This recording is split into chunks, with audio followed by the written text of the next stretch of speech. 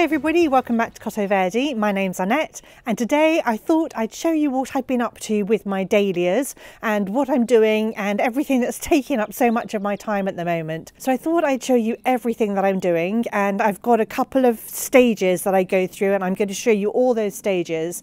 So I'm going to show you how we store them and how I take them out of storage, how I decide whether or not I want to divide them and how I divide them.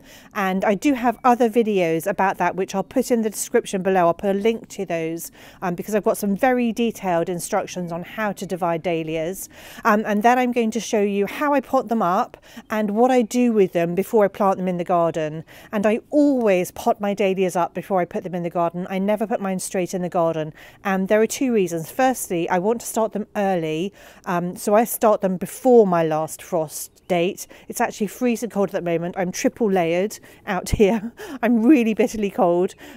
So it's not time to plant our dahlias out because they can get damaged by the cold. But also I find that by potting them up and growing them on until they're quite strong plants, it's a really good way to avoid slug and snail damage, because we have pests, and even though I treat the garden with nematodes for the slugs, that doesn't get rid of the snails. So I like to protect my dahlias when they're young by keeping them in pots in a protected spot, and that way when they're ready to go out in the garden, they're nice strong plants and they really do withstand any pest attacks so much better that way. So this is how we store our dahlias, in crates and in wood shavings. So this is just like, you know, pet bedding, and all our dahlias are in here.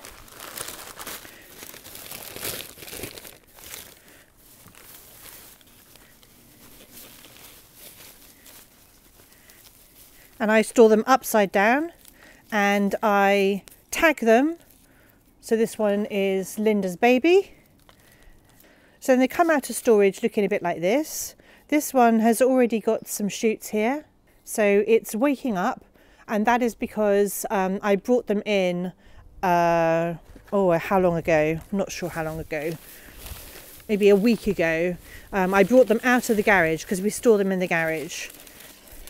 And so dahlia tubers come in all shapes and sizes. This is another one here. So if you're new to dahlias, you know, they vary a lot in shape and size. Some are long and skinny, some are chubby and fat, but they're all going to grow into nice plants. And some will wake up sooner than others. So, you know, some will have little shoots like the Linda's baby I just showed you. And then some like this one here. So this one has got the tiniest eye just in there. So they're just all going to wake up at different times. This one's got little eyes just here. I'm going to empty this crate and then show you what I do with them afterwards. So all of this sawdust goes into a big sack.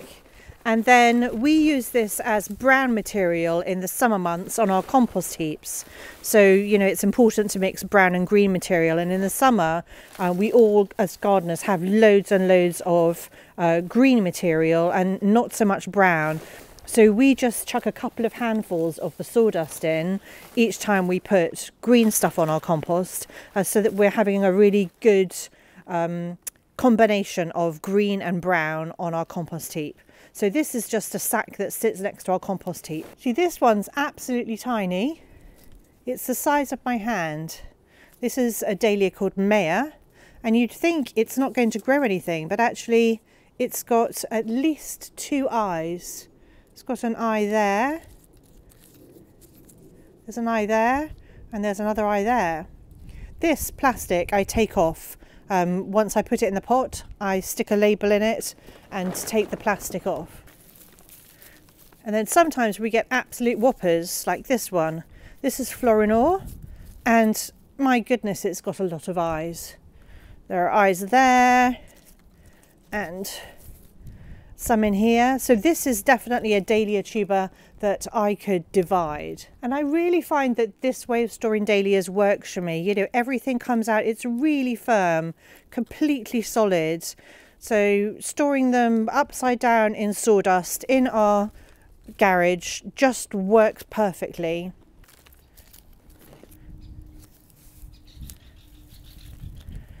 This is Blue Bayou.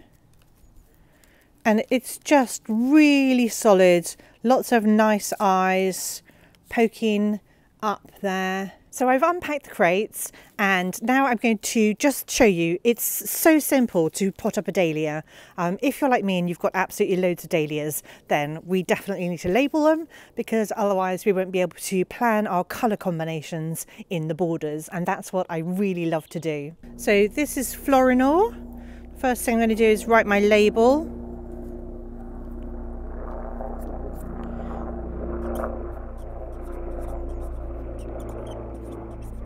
And now that I've written my label, I can take my tag off. Oh, I've just lost an eye. Don't panic if that happens to you. It just came off there. It will grow back. So this is going to fit really nicely and really easily into one of my 2-litre pots. We don't want loads and loads of room around our dahlia when we're just potting up at this stage, because there's a chance that we could overwater them, and these are just very temporary. They're only going to be in here for a matter of weeks whilst they're waking up, especially if they've got little eyes like this. So this dahlia, you know, we could cut off, trim the roots, but it really isn't necessary. It's just, you could just pot it up just like this. I'm just using my normal peat-free compost that I use for everything. And I've just put about 1 inch in the bottom. As I said, this is a very temporary thing. We're not trying to give it lots of nutrition. It's just sort of a good environment for the dahlia to wake up in. And I'm literally just going to fill the area around it with compost like this.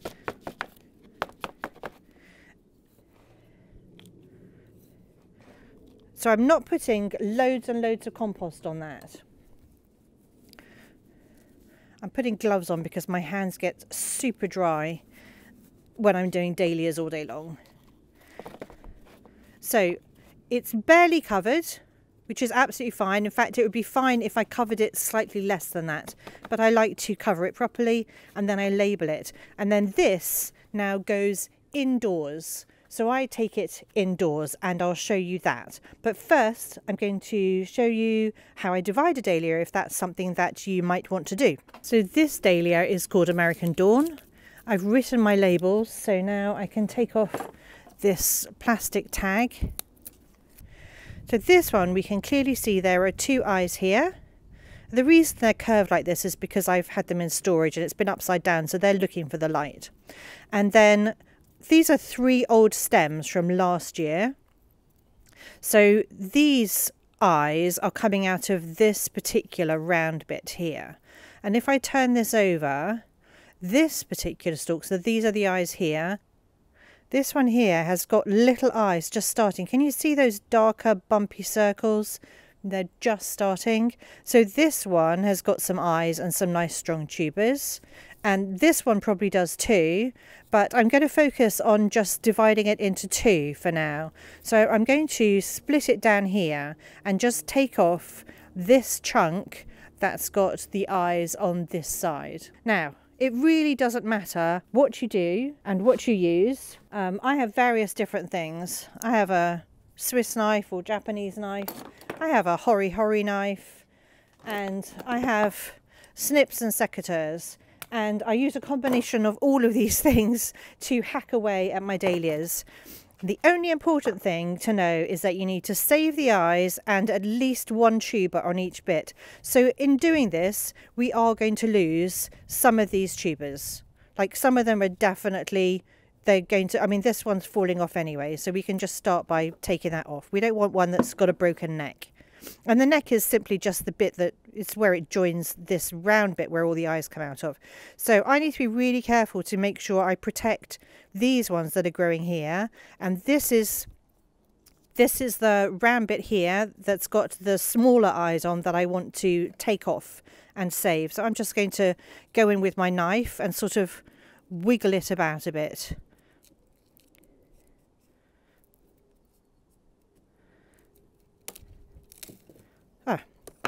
Well, I mean, that's interesting. So it doesn't matter that that's happened. I haven't managed to separate this bit from this bit yet. And what I've got here is another part of American Dawn. And I'm just looking to see, I mean, that could be an eye there, but actually This is looking a bit rotten, which is probably why it came off anyway. I'm going to bin that bit. I don't need that bit. So again, I'm going to try to go down here and just try to separate these two. There we go. Not so difficult. So I've now got this lump with these two eyes. There are probably more eyes here that will wake up in a minute. And it's got some nice strong tubers on it.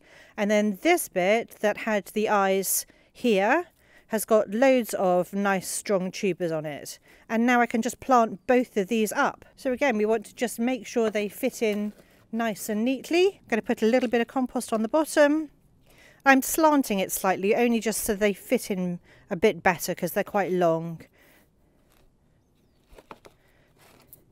Just make sure we get compost around all sides. So I haven't covered it completely, but it really doesn't matter.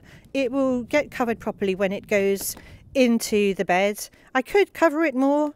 It really isn't important. And to be honest, I'm just trying to conserve compost a bit. And I'm putting this one in with these facing upwards. And it really doesn't matter if your tubers are lying down lengthways or if they're standing upright. That is not what's important. And it doesn't matter if I cover these. I could cover them completely. I'm just not going to because, as I said, I don't want to put loads of compost in the pots. So that's how I divide the dahlias, or decide whether I'm going to divide the dahlias. You don't need to divide all your dahlias. You don't need to divide any dahlias.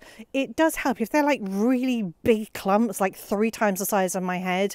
It's going to rejuvenate your dahlia if you divide it. And to be honest, they just become really heavy and cumbersome. So you can either divide it and give some away to friends or family or whoever, or sell them, or you can just bin the bits you don't need and just end up with a manageable clump, because all the dahlias are going to create new tubers over the growing season whilst they're flowering. And then you'll just, like, if we don't divide the dahlias, they just become too huge and heavy. And I have got some monsters. Some dahlias don't create loads of new tubers. You might dig up a dahlia that's flowered really well during the season, and then you find that actually the tubers are really small, and you're like, how did that tiny tuber create so many flowers? But every dahlia is different, and the shapes and sizes are different. And if you get sent by a supplier just one lump, one potato tuber thing, and it's got an eye on it, that is still going to grow an amazing plant. So it's absolutely fine. It doesn't matter how many bits you have. It doesn't matter if every single potatoey bit is dangling off, but one of them is still secure. If one's secure, you can cut off all the dangly bits. Hang on, let me show you one. Let me show you what I'm going to do with one that's got loads of dangly bits, where it just feels like this isn't going to grow anything. So this is a gorgeous dahlia called Fancy Pants.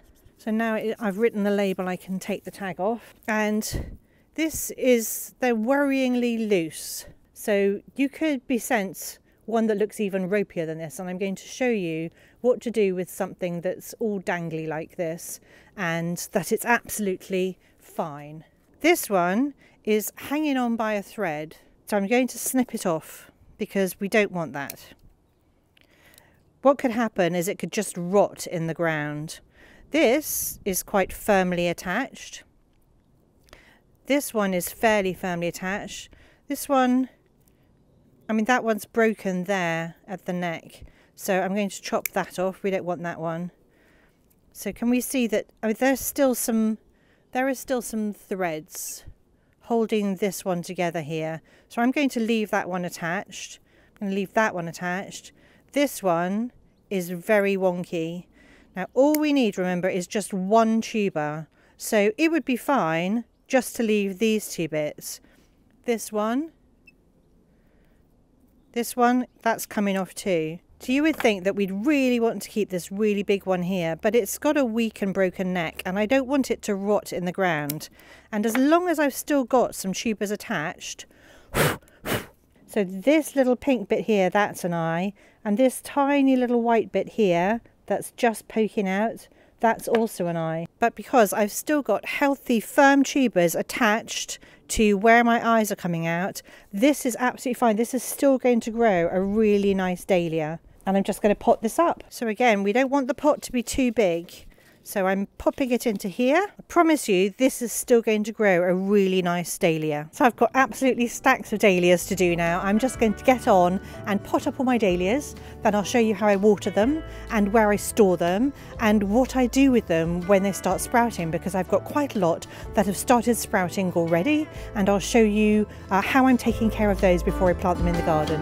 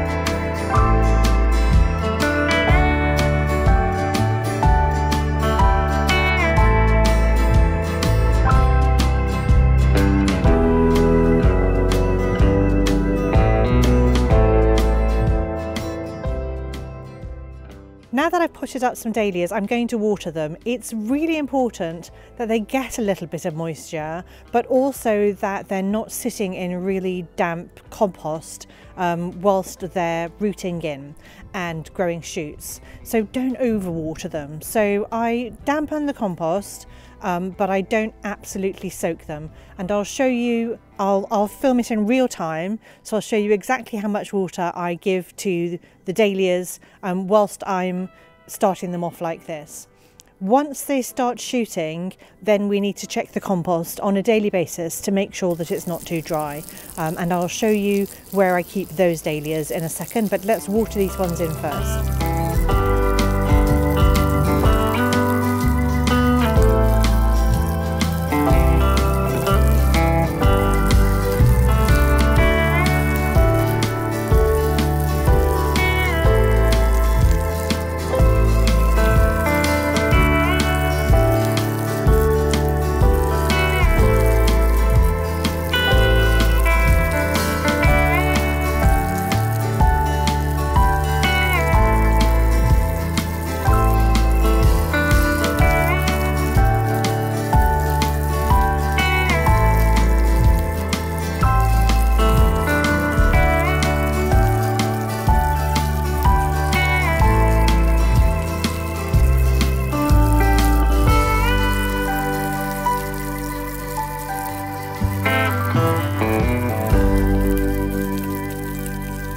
So that's it, that's all I'm going to give them. Now I'm going to take them indoors. Now if you've got a greenhouse, you could bring them on in a greenhouse. They don't necessarily need light, but I do keep mine near the windows. Not on a windowsill, but near the windows. So I give mine a little bit of light, but I have brought them on in complete darkness before in our storeroom. So it doesn't matter too much as long as we're checking them on a daily basis, because as soon as they start shooting, we've got to give them light. We don't want white shoots at all. We really want green shoots immediately. So let me show you where I bring mine on. So I'm here in the unfinished part of our property. We don't have floors and nothing's finished here. This is an extension that isn't quite finished. So I'm really lucky because even though I don't have a greenhouse, I've got this spot that I can use to bring on my dahlias. So the heating's not on in here. So when it gets down to 2 degrees at night, it's probably pretty cold in here. It's probably about 7 or 8 degrees inside. And then they do get sunshine from the windows. So they will get light during the day. And this is where I keep all my dahlias as I'm bringing them on. Let me show you. I'm a little bit shy to show everybody exactly how many dahlias I've got, but we've got all of these. You can see all the building stuff still over in the corner there. And then through to the room that I'm using for my seeds. Over there, there are even more dahlias that I'm bringing on. Now, most of the dahlias look like this, so they take a little while to get going. So there's absolutely nothing showing on any of these. But as soon as I spot them, and you can see I've piled them too high, You know, they are stacked up, which is absolutely fine until we see shoots. So I check them on a really regular basis. And then as soon as there are shoots, they move over to this spot here next to the window. And I'm talking about something really little like this here. So as soon as I see a peak of anything, I bring it over. And then on a daily basis, I check. And once they're about this big, I guess, what is that? That's about 1.5 inches. So when they're about 1.5 inches, I then take them to my hardening off spot. So as soon as they're this tall, so on a daily basis, I'm taking plants through to where I'm going to show you now. So let me take you to the hardening off spot. So I'm bringing these two today because these two are tall enough to now go. Gosh, the sun's come out. I might actually be able to take my scarf off now and maybe one of my layers. So as soon as I see proper shoots, like about 1.5 inches, something like that, I don't measure it. I bring the dahlias outside during the day, like straight away. It doesn't matter what the temperature is. I mean, if it was minus, I wouldn't bring them outside, but we're past that here where I live in the UK, which is equivalent to a zone 8A. So I'm not going to have freezing cold temperatures like that, but I might have a frost. So during the day, come rain or shine or hail, they're outside. But I bring them in when it gets dark at night. So they stay outside until it gets dark, which is about 7 o'clock, I think. So they are out all day, come rain or shine, hardening off properly. And that way I never have to worry about them being hardened off because they're literally living outside during the day. Now I bring them inside overnight for 2 reasons. The primary reason is because I'm trying to avoid the little babies being eaten by slugs and snails. And the other reason is because just in case there's a frost and we are getting down to sort of not -2, we're getting down to about 2 degrees, 3 degrees centigrade here over the next week or so. So I don't want to risk them, you know, those little leaves being bothered by frost. I want to protect them. So they come inside. I'm really lucky because I've got somewhere where I can bring them inside and I just bring them into my kitchen. There's room in there. Now I use racks. Let me show you. So we have these racks and I load them onto here with all my seedlings. They've got wheels, so I don't have to carry them all. I could just leave them on the racks during the day, but only if they're on the top. I tend to leave them actually if they're on the top, but for the purposes of the video, I've taken them off. But if they're on the next rack down, I feel like they're not getting enough light, and in fact, they're not getting enough weather. So I take them off the racks and I put them here. You can see all my seedlings hardening off, but this is where the dahlias live. So the dahlias are growing beautifully. They get hit by everything. As I said, we've had hail, we've had rain, we've had sunshine, and they are just living outside. Now, I do check them on a really regular basis for water. Obviously, if they've been rained on, they're not going to need any water. But to check whether they need water or not, literally just pick it up. Sometimes you can feel just by the weight of the pot. You know, you can lift it up and feel, actually, this one does feel really light. It feels like it needs some water. But the other thing to do is just do the finger test and stick your finger in there. And actually, it is a bit darker. It's still damp in there. So I wouldn't necessarily water that plant because I feel like the soil is still a little bit damp and we don't want to overwater the dahlias because then the tubers could start rotting. So we can see that all dahlias look different. Some have got much darker leaves, some have got pale green leaves, some we can see there are a few shoots, like 3 shoots on this one, and some of them have only got 1 shoot, and they may get more as time goes on. And I haven't pinched any of these yet. Now I won't pinch my dahlias until they're significantly taller, so I would want them to be at least a foot tall, maybe 1.5 feet. Obviously it depends on the variety, but they need to have a significant number of leaves before we start pinching them, and that is because they need to photosynthesize. So as soon as we start taking foliage off them to pinch them, then they've got less ability to grow because we're taking away you know, their source of nutrition is sunlight on their leaves, and so if we pinch them, we're taking away some of that ability to grow, and I want them to grow. So I'm not going to pinch mine for a while, and it is important to pinch them, I believe, so I'll show you that in a future video. If you want to see that, then do subscribe to my channel, because I'll definitely show you me pinching these dahlias. The other thing that some people will do is they will prevent the plant from having too many shoots.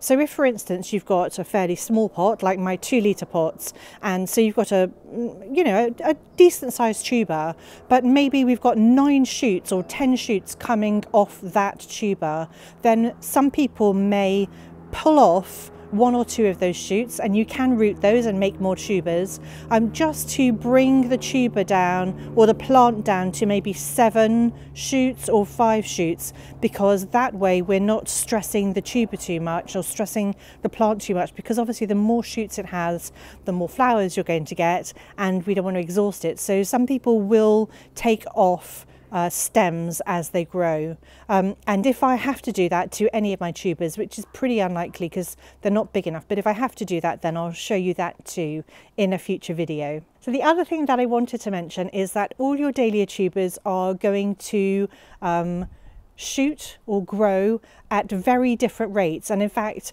you could have 5 of the same variety. Say you've got 5 tubers of Wizard of Oz, they are not all going to grow shoots on exactly the same day. Some of them could be a week or 2 weeks later. So just because your tubers aren't shooting doesn't mean that they're duds. So do give them time. Make sure your compost is moist but not wet. You don't want to rot your tubers, so always stick your finger in and check that it's right.